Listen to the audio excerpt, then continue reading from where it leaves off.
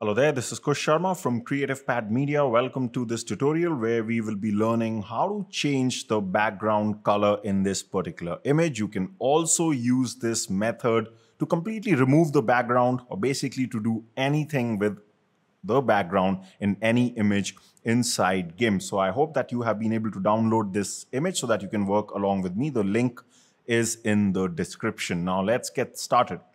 So GIMP, to be frank, is not a very good software when it comes to making selections, because that's exactly what we'll have to do in order to change the color of the background. We need to make an accurate selection of the background or of the subject, because if we are able to make a selection of the subject, we can simply invert that selection and get the selection of the background. But the challenging part is to get an accurate selection in GIMP, because if I zoom in here, this is exactly the type of image where GIMP doesn't really perform that well, because you can see he's got, these thin strands of hair.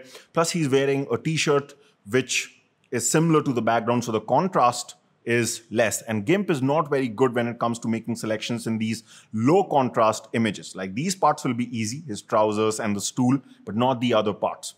Now in GIMP, the most advanced tool to make selections is in this menu, in the middle one here, where you get the free select tool by default. So if I long press this icon here, we get the foreground select tool, which is the most advanced, but I did try it on this image and it did not yield very good results. However, if this is something that you do often, that you need to change the background, the color and all these things, then knowing how this tool works is very important. So I've got a separate video for it. I'll leave a link to that somewhere on top. Plus, I'll also put a link to this particular video in the description of this video. Okay, so you can check that out after you've watched this video. But now the question is, since we're not using any of the selection tools in GIMP because they don't do a good job, what is the solution to get a good selection here? Well, we'll have to go outside GIMP for this. And the tool that I like to use is this website called pixelcut.ai, which has this background remover feature.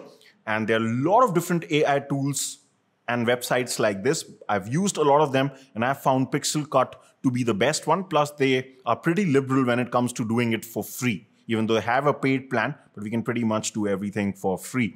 So I've given you the link to this particular page here. Let me just refresh this once more. Yeah, we should get this page. So I've given you the link to this particular page where all you do is you simply hit upload image and then you upload the image in question, which is the image that we're working on. So let's do that. So I'm going to select this image here. And in just some seconds, you'll find that it'll do a pretty good job and completely remove this background. That's what we want, because ultimately from this PNG image with the transparent background, we're going to be taking this back to GIMP so that we can make a selection of the subject. And this is the best way to do it. I won't say inside GIMP because we are outside it, but when you're using GIMP, okay? So you can see here, we've got our final result. Now, one important thing. This tool, even though it does a good job, okay, as we're soon going to see once we take this back to GIMP, sometimes it just changes the dimensions of the overall image a bit. And that can be a bit of a problem because we have to make sure when this goes back to GIMP that this is exactly superimposed on our original image so that we can turn it into a selection and then copy the selection. So how you can verify that is if you go over here to resize, you're going to see the current dimensions, which is 4000 by 6000. So it's always a good idea to go back to your original image. This is the original image, and check the properties, details, and you can see this is 4160 by 6240. Okay, so I just need to, before I hit download, make sure that you've just resized this. So 4160, 6240. Even if you don't do this, it's not the end of the world. It's just that then you'll have to move around things in GIMP to make sure it's exactly on top of the image. Because if the canvas is the same, we won't have the same problem. And now I can simply hit download. And I've already downloaded this image. So what I'm going to do here is that I'm going to go back to GIMP. And we need to open it as a layer here. So what we're going to do is we're going to go to File. Go to this option that says Open as Layers. And I already have this image here from PixelCut, you can see. And this is a PNG image. That means there's no background there. It's going to be transparent. And it's just taking a bit of time. But once this opens up, you actually won't see any difference because you And even though this layer has come here, because that's exactly the selection, right? And you can verify this by taking the move tool, make sure this layer is highlighted, and you will see that I'll be able to move this. So definitely it's on top. So this was the point. If the canvas had changed, like the resolution had changed, then you'll probably see it a bit off and you'll have to move it manually to get using this. You'll have to use this alignment tool, okay? But we don't need to because now we know it's on top. Now what you need to do here is, we have done this so that we can get a selection from this, because this has a transparent background. That means its boundary is the subject. So if I right click on this image and I say alpha to selection, this is going to help us. You can see now we've got a selection. Now I don't need this layer, so I can just hide this, go back, and our selection still remains active, and you can see it has done a pretty good job. You can also verify this in the selection editor window that you see on the right, where you can see a mask. If you're not seeing this window, you can, though it's not essential, but I always like to just see the mask. You can go over to Windows, Dockable Dialogs, and just select Selection Editor, and you'll be able to see the mask here. So right now, white represents the selection, and you can see the stool, everything is been selected. Well, the background is not selected right now. We need to select the background because in this tutorial, we are working on the background. So all we need to do right now is go over to Select and just hit Invert. And now you can see we've selected the background. Now, you can definitely go ahead and I can hit delete and simply replace it with a new layer with the color that we want, the changed color, but we don't want to do that. The reason for that is you want this background to be there, because when we change the background on the new layer, we want to take the luminance levels, or basically the brightness that you're seeing, the different tones that you're seeing here on this background, we want that to blend in the new color to make it look realistic. Don't just replace it with a solid color and deleting this background. That's going to look very fake as you'll be seeing very soon. So with this active selection still in place, I'm going to add a new layer. I haven't deleted the background, just add a new layer. So I'm going to go to this new layer option here, and we get this. And here it's also going to ask us, do we want to fill it with any sort of color? So since we are changing the color of the background, this will be important to us. So you can see my foreground color has been set to blue. Okay, so you can set it to any color that you want. If you want, you can cancel it. First set the color and then open it. I had already done it. So blue is here. And that's it. I don't need to do anything else. And just hit OK. So you can see we've got a new layer with the blue color. And you can also see the marching ants of the selection here. That's because we already had an active selection when we opened this layer. Now, one thing that we want to do right now is to get the person here, we need to create a layer mask. So how do you do that?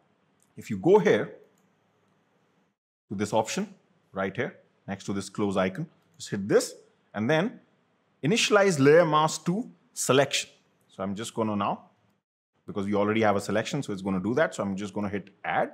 And you can see it's created a layer mask, linked it to this particular blue layer.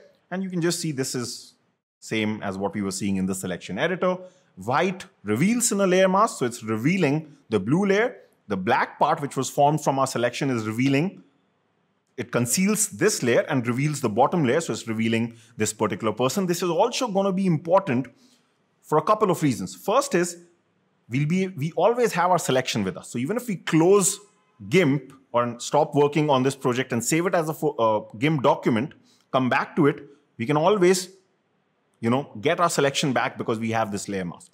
Also, I'll be showing you towards the end that because we have this layer mask, if there are any issues in the selection itself, that maybe what we got from pixel cut was not too accurate, we need to make some changes, this layer mask will enable us to do it. So it offers a lot of flexibility and it's very non-destructive. So it's always good to do things by creating a layer mask here. So we've been able to do that. And now we actually don't need this selection anymore. So we're going to hit the shortcut, which is Control or Command. So Control or Command plus Shift and A. And now that is going to get rid of the marching ants. So this is what I was saying, that right now, as a solid color, this looks very fake, right? So all we need to do in order to make this realistic is to take the luminance values from here by blending it in such a way that these two layers blends like that. And how you can do that is by changing the blending mode of this particular layer. So if I go here, right now the blending mode is set to normal, but if I change it to, if you go, you have actually a lot of options to do this. The best one, in my opinion, that gives the best results is this LCH color. So what you're telling when I'm going to hit this is, GIMP, keep the color from here, but take the luminance, from the layer below. Okay. So I'm just going to hit color and just see the difference in the image. Can you see now? Now this looks way more realistic. We get our shadows back because that was from the bottom image. And this just overall looks really, really pleasing to the eye. And the best part is this is very, very non-destructive, because let's say if I want to change the background anytime, maybe this was my client and they were requesting a change of the background. They wanted pink, for example. Then all I have to do is select the foreground color as pink, go here, edit, fill with foreground color, and then we get pink also.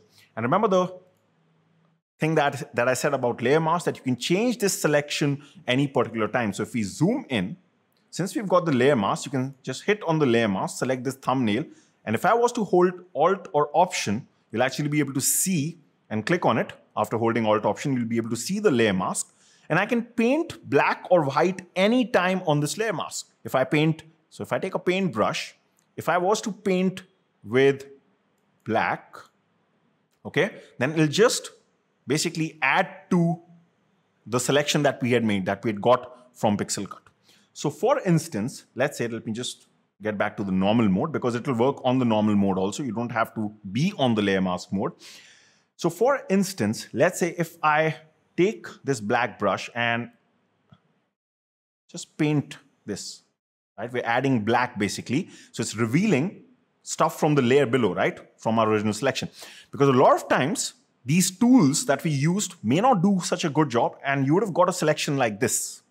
So then, because we have a layer mask, now what we can do is we can simply go here, select white. If you were seeing in the original selection something like this, and you wanted to correct it, you can just paint it with white, because white is going to reveal what? The pink color, right? So you can always correct selections like this.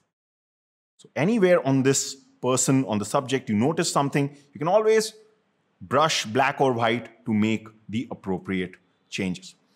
So you can see how easy it was to change the color in GIMP. But to be frank, in most of the images, especially in low contrast images, as of now, I would highly suggest that you do it outside GIMP, take it back, and then do stuff here.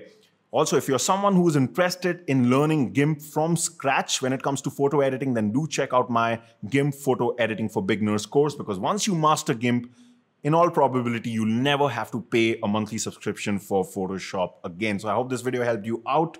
If that's the case, do give it a thumbs up. I'll see you in the next one. Bye for now.